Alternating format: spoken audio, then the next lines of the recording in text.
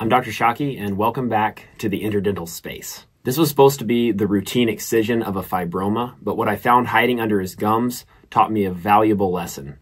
There is some blood in this video, so if that bothers you, I might recommend skipping this one. So we see this lesion here on the gingiva. The patient wants it out, and it's down in his smile line, and it's even starting to encroach on the palatal gingiva as well.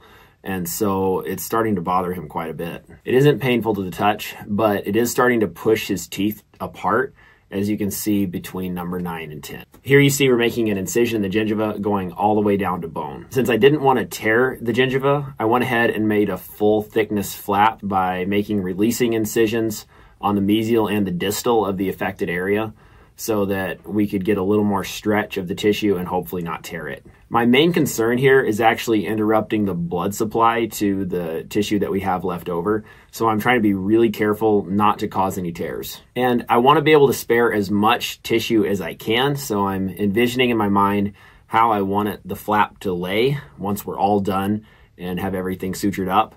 So trying to be really meticulous about that. And I'm trying not to make any more incisions than are absolutely necessary. This tissue is essentially the same as a fibroma. I mean, that's what our differential diagnosis was, but that means there's not a lot of vascularity to it.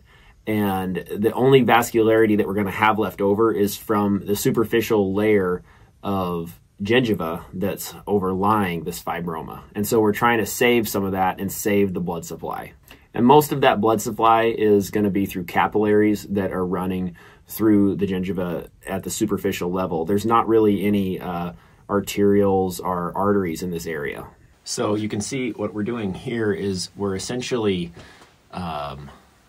making a split thickness incision where we are separating that superficial 1 to 1.5, 2 millimeters of gingiva from the underlying fibroma.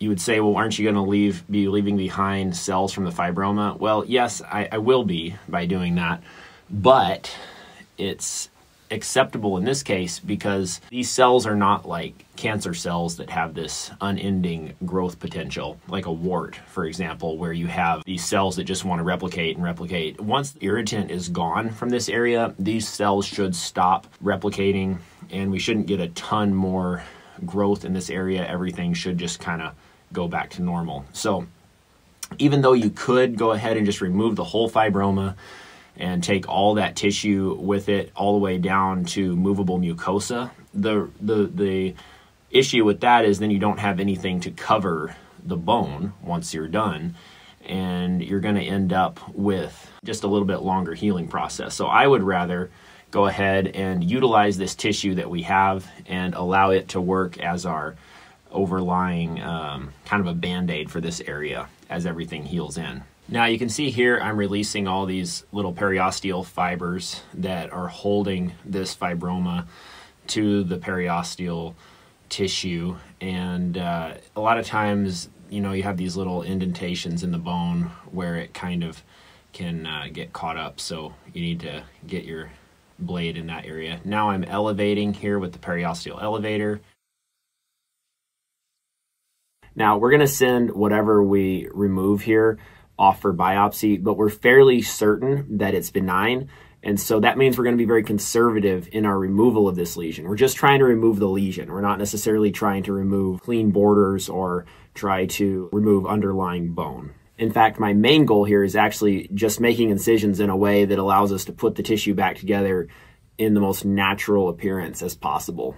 Now, once we had this flap reflected, we went ahead and did some scaling because, as you know, once you have a full thickness flap reflected, you can just see all the tartar that's laying there underneath the gingival tissue, and it makes it really easy to clean very well. So we got all that calculus cleaned up, and then I thought what I was going to do was just to remove tissue down to bone and then stop at the bony level and not change any of the bony architecture. That was my plan. But as you can see here, when we fully reflected the tissue, we found an osteophyte or kind of a bone spur type of formation right underneath the gums and at the base of that fibroma, which it's kind of hard to know, was the bone growth stimulating the gingiva to grow or the other way around. Most likely, it kind of all came together. So yeah, this was bony. I went ahead and removed it using a rongeurs, and then I took a surgical high speed and used that to smooth down the bone in that area. I wanted to make sure that I at least took off that bony spur and kind of the root of it, you could say, just in case that bone still has a propensity to overgrow. Now, unfortunately, the tissue did tear when I was elevating the periosteum off of the bone. And I believe that was partly due to the fact that that bone spur is kind of an irregular surface. And it's always super hard to elevate soft tissue off of an irregular surface of bone because your periosteal elevator kind of gets caught and it can't apply even force to the tissue as you're trying to elevate it up.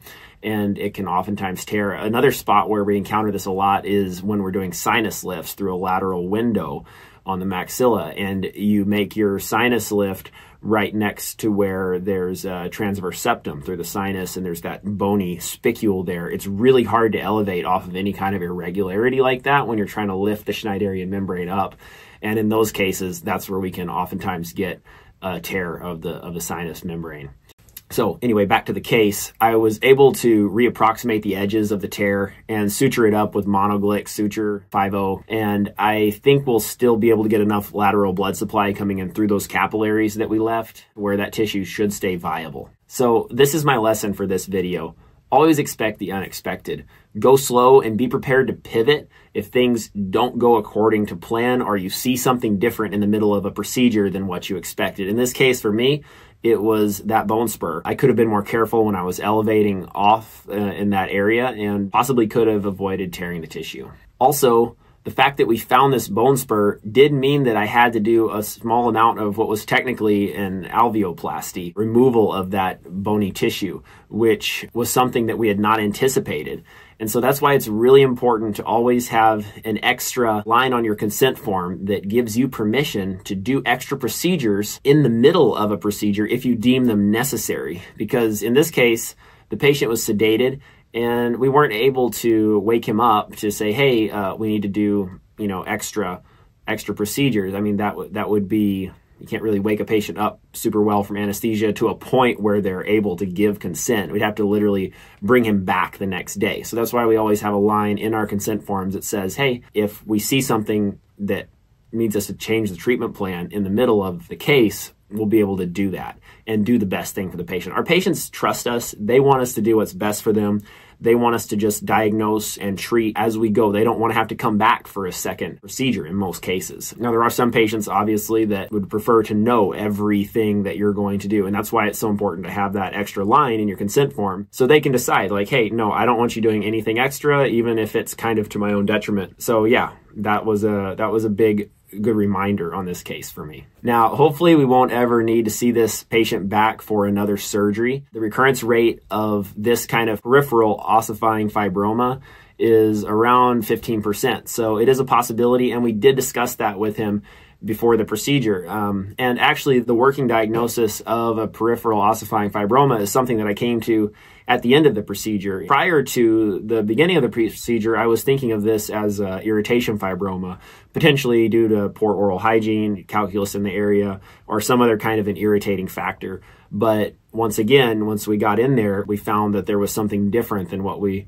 realized. And when we look back on radiographs, I do see that there is a little more radiopacity in that area between number 9 and 10, as you can see here. But sometimes it's hard to tell on a radiograph, is that extra bone? Now, obviously, if we had taken a CT scan ahead of time, that would have showed us that extra bone in that area, but we had not exposed a CT scan because I was expecting this to just be kind of the routine excision of a fibroma, maybe something that I could have done, but it all turned out good in the end. When we get the report back from pathology, we're going to know for sure what this was, whether it was a peripheral ossifying fibroma or if it was just an irritation fibroma or potentially even a pyogenic granuloma, although it doesn't really seem consistent with that, or something else.